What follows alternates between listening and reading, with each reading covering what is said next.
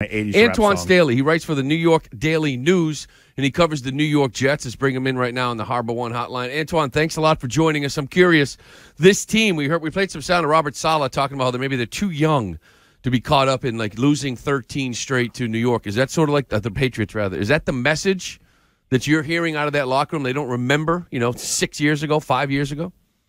Well, I think a lot of these players are really young. And thanks for having me too. Like, man, y'all having a good time. Oh yeah. but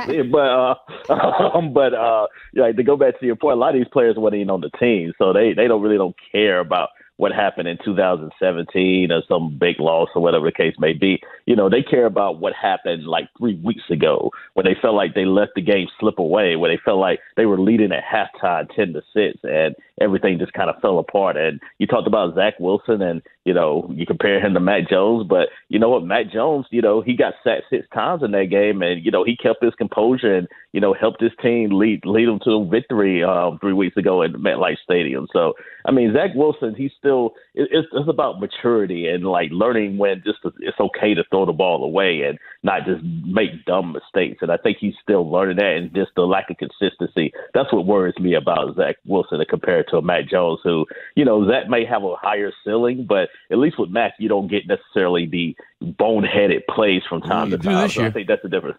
Yeah, well, not like Zach has. Like, I mean, I think that's 2 a real years of difference today. boneheaded plays. Yeah.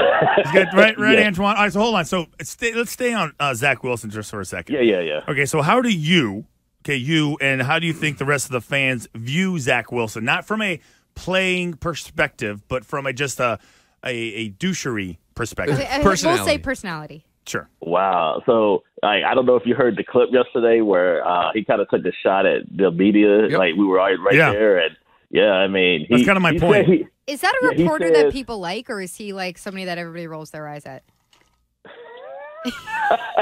I can't say exactly how I feel, but I'll say this. Okay. Like, You just did. I'll say this. Like, he is a guy that I feel like he said he doesn't listen to the criticism, but obviously he does with the answer that he gave, which had nothing to do with what the question was. Which I feel like, okay, you're upset that you're getting this criticism, but you have to realize this is New York area. Like, you're gonna get criticism, especially with a team that a lot of people feel like can win now. So you don't be mad at us. Be mad at yourself because you didn't necessarily play very well. You threw 3 interceptions. Like, you have to understand like what the situation is. So, he feels slighted that people are criticizing him for that one particular game. Robert Saleh also feels like that we're being a little bit too hard on him because of 4 or 5 plays in the game. But the fact of the matter is he cost the Jets the game like 3 weeks ago. They scored 10 points off of turnovers. That's the difference in a 5-point game. You can sum it up how you want to, but he needs to play better. He needs to be more consistent and play like how he did against Buffalo, not how he played against the Patriots. We were running through all the different quarterbacks that the Jets have had, even since 2015. And so do you get this sense there that the way that things are going this season so far, that the Jets feel like they have their franchise quarterback for the next several seasons at least with Zach Wilson, or are they going to be looking outside once again? Well, hey, Megan, it's nice to finally talk to you because we have a love for Ludacris too. But anyway, anyway, back to the question. Like, yeah, they feel like they feel like Zach Wilson is the quarterback of the future. They feel very confident in that. Like, even in the preseason when, he was injured and they thought, well, he might be out for, possibly several months, that they didn't look anywhere. They felt like, he could come back pretty quickly and stuck with, Joe Flacco, and they went 1-2. They felt like Zach would give them the best chance to win. And, despite some of the plays that she's made throughout the course of the season, that, they are 5-1 with him, in the lineup, that one blemish worth against the Patriots. So, they feel like he's going to continue to grow and develop, and they feel like they can surround him with enough talent that they're able to win. And, so far so good. They are 6-3 at the moment and have an opportunity to lead the AFC East if they're able to get a victory there. But I think the jury's still out if he can be a franchise quarterback for this team. Talking to Antwan Staley, he covers the New York Jets, the New York Daily News, and Antwan, when Bryce Hall went down, it was like, man, him and he was starting to get into the groove. It seemed like he was kind of like the offense, almost protecting Zach Wilson. But I look at last week's game against Buffalo and look like Michael Carter, James Robinson combined to run the ball well. Is that still the recipe for this team to win games? Yeah, Breece Hall, you mean. Bryce Hall, you kind of confused me there. Bryce Hall's the corner. But, yeah, Breece Hall, yeah.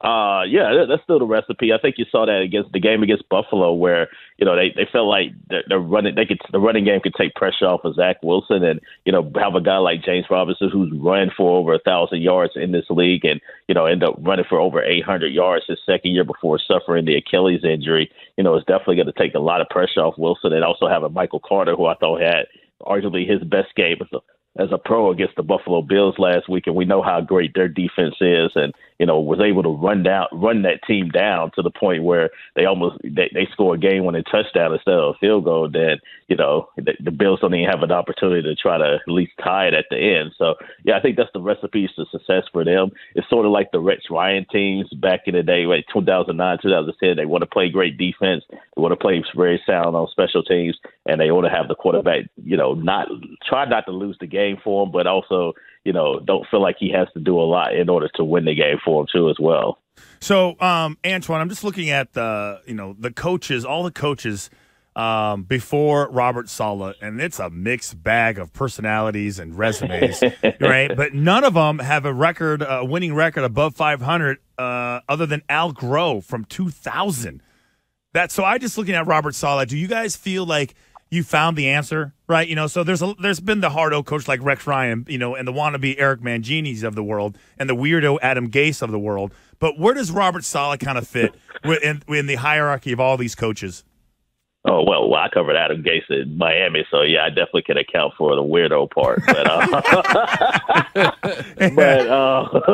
Yeah, I think Saleh is a little bit different just because you feel like he has a plan in place. Like, I can't speak for all of the guys, although I covered from covered teams that coached against him. But, obviously when Adam Gase took over, after they fired him, the roster was just completely in a terrible shape. So it was a bad situation when Saleh came in, and him and Joe Douglas pretty much had to tear everything down and build this roster back up. And to be able to do that within, 2 years to the point where they're just competing, in these games and have a chance to make the playoffs, I think is truly astonishing. Just because Gase, his last year they were 2-14, and now Saleh they won 4 games last year. They've already won 6.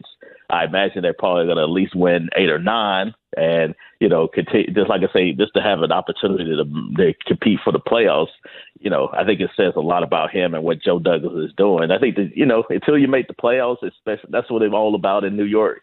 Winning at a high level and making the playoffs, then the jury's still out. But I think it's a good start for him in year 2 when I think a lot of people were questioning, was he the right man for the job? And Antwan, of course, that win over the Bills was so tremendous. What is the team's, atmosphere in the locker room and around them now coming off of beating that team with Josh Allen? They don't surprise at all. They expected to come in there and win, and when everybody thought, oh, well, there's no way they could beat this team, especially when, they coming off the loss against the Patriots. Everybody thought, I thought that would be the game they would win. I thought they would beat the Patriots, then lose against the Bills, and we'll see after the bye week against New England once again. But, yeah, this team really believes in it. They really believe in his message, especially with, Robert Saleh after the loss against Baltimore to begin the year. He talked about taking receipts, and I know a lot of people joked about that, whether it be, fan base in Miami and, up there in New England and, Buffalo, but, the team rallied around that. They really believe that, Saleh has their back, and once, feels like this is a team, they're not the same old Jets that they used to be. And the players believe that, the coaches believe that, and they're finally put that up on the field, and we'll see how it goes. But yeah, right now they really believe that, this regime and the Jets, and they're certainly playing like it right now. All right, Antwan, last one for me. Antwan Staley covers the Jets with the New York Daily News. A huge game we're talking about for the Patriots, for both teams. Pats cannot lose this game and go to 5-5, in my opinion. But a huge game for the Jets. I think you win this game in New England, you got a 2-game lead over the Pats, win the tiebreaker. All you got to do is get in the top 7. How do you see this game playing out here on Sunday? Well, really, it's going to come down to which quarterback, doesn't make the mistakes here, really.